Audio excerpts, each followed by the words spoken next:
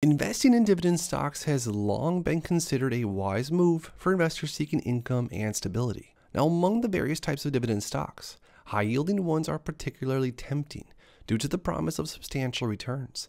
However, it is crucial to recognize that while high-yielding dividend stocks can be alluring, they also carry significant risks that investors must carefully consider. Now, in this video, we are going to explore the reasons behind some of the appeal of high-yielding dividend stocks, but also we're going to shed light on the potential dangers associated with investing in them.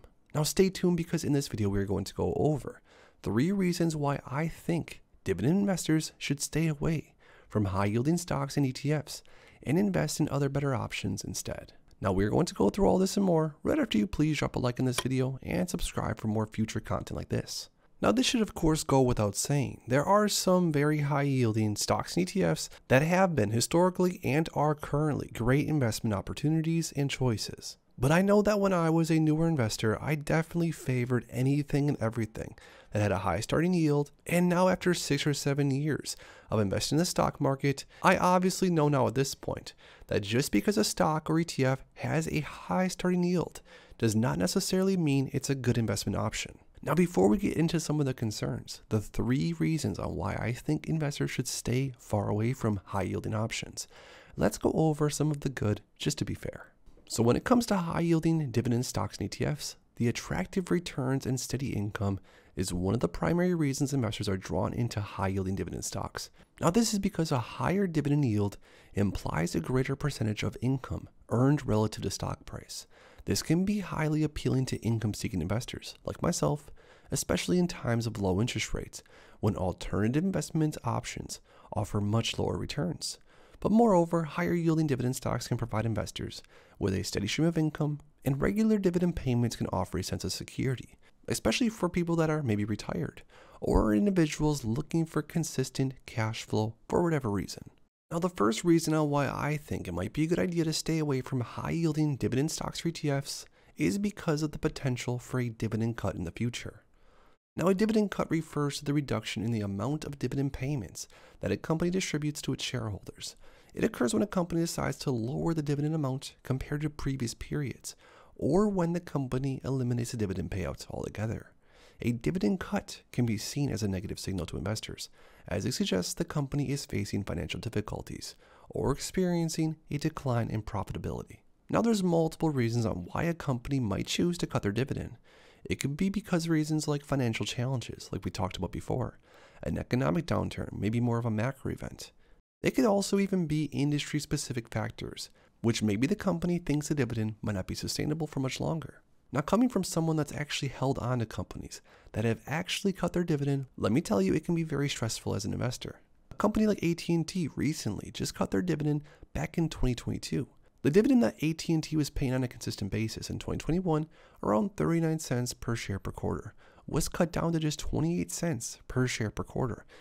And even now, as of recently, with AT&T and the entire communication sector kind of going through some more turmoil, some investors are even speculating that another dividend cut could be soon. So with AT&T, this is just one great example of a stock that's offering a current forward dividend yield of 8.2%, which could be very appealing, especially to newer investors that are seeking to generate high amounts of dividend income pretty much right off the bat. Where on the other hand, something like Apple stock is currently yielding a 0.49% forward, which means that an investor in theory would receive about 16 times more in dividend payouts on a quarterly basis if they were to invest into AT&T rather than Apple. But obviously, it doesn't take a genius to see on why Apple would have been a much better investment compared to something like AT&T on any time frame basically that you want to look at.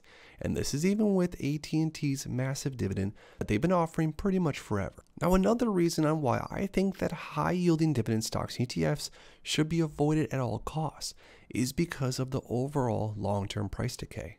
If we look at something like Verizon, for example, on the max chart all the way back since around 1993, Verizon, as far as share price, is down over 38%, which means that if investors would have bought into Verizon, they would be down around 38% as far as the share price. Now, Verizon, for example, is offering a forward dividend yield of 8.3%, which once again could be very appealing to investors that are seeking income on a consistent basis.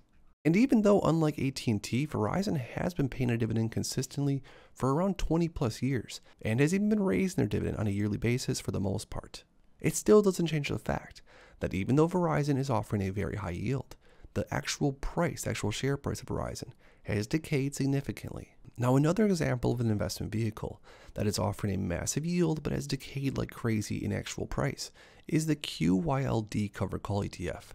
Now, this is an ETF that's pretty popular for good reason.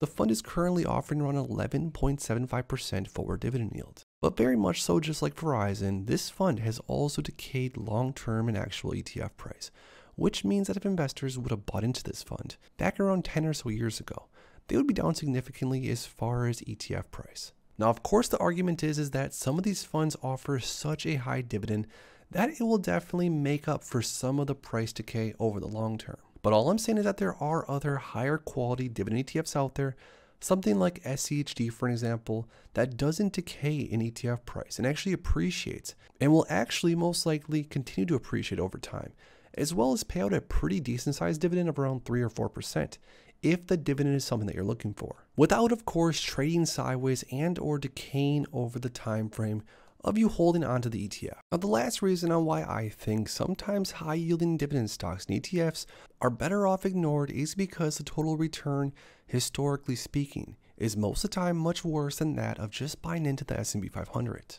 Now, if we were to take Walgreens, Philip Morris, and 3M for example, all big companies, big corporations that are pretty well known and well respected, and compare their total return, which is dividends and share price included, and compare their performance to the S&P 500 on the 5-year time frame, you can see that even though Walgreens, Philip Morris, and 3M all offer a massive dividend yield compared to that of the S&P 500, they underperformed the S&P by quite a bit.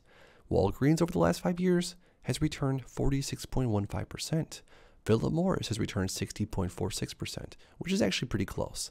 And 3M has returned minus 39.52%. Where are those that just bought into the S&P 500 around 5 years ago and didn't necessarily chase a high yield, are sitting at a 74+% return? So this is a very easy visual that shows you that even though companies that are offering a very high yield and could produce income on a monthly or quarterly basis, a lot of times these companies are going to underperform the S&P 500. And I get it, there are edge cases on where this doesn't happen, on where there are certain names that do yield quite a bit, that do beat the S&P 500, maybe on different time frames. But I'm just saying, generally speaking, it's pretty hard to find a high yielding option that's also going to beat the S&P 500, which is why I just want to warn majority investors when it comes to high yields. But I want to hear from you guys down below when it comes to high yielding dividend stocks and ETFs. Do you think they're worth buying into, or do you think most investors are better off to stay away from them? If you enjoyed this video, make sure to please drop a like on the video and subscribe for more future content like this. Thanks for stopping by, and I'll see you in the next one. Thanks as always for stopping by, and if you are interested in investing, make sure to check out these recent videos I posted right here.